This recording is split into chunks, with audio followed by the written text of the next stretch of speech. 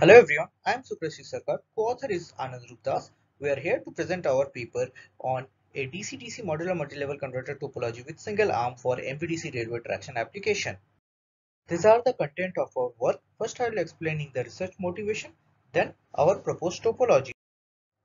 The motivation of this work is to find a suitable topology for the future MVDC traction system. Generally, there are two types of traction system: conventional DC traction system and conventional AC traction system. These are the advantages and disadvantages of both the system. So combining the advantages of both conventional DC and AC traction system, the DC traction system of higher voltage level can be an alternative solution to the conventional MVAC traction system.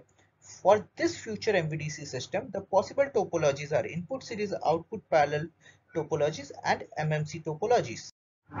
This is the proposed topology. It only uses one arm of conventional half-bridge MMC, hence the switch count and control complexity are reduced.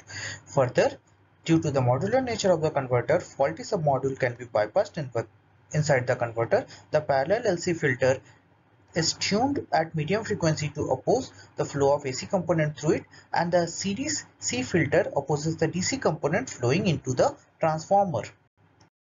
This is MATLAB Simulink platform where we have simulated a proposed converter. This is the overall proposed converter model, and this is your DC side voltage. This is n number of submodules we have used, and we will zoom into each submodule now. If we zoom, you will see half bridge submodules and a DC link capacitor is there. Now these are the filters and the transformer which are tuned at 400 Hz. And further, if you see this side, these are the waveforms: MVDC side voltage, arm voltages, transformer primary side voltage, and submodule capacitor voltage. If you see this arm voltages having 11 level because we have used 10 number of submodules.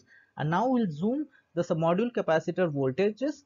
You can see this submodule capacitor voltages are perfectly balanced, which means your sorting algorithm is working, and also the energy balancing is also taking place.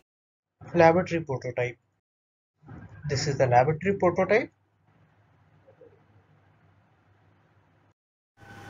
This is our complete laboratory prototype. Here you can see hybrid mod, sensing circuit, control box with above FPG and DSP, filters, then DC source.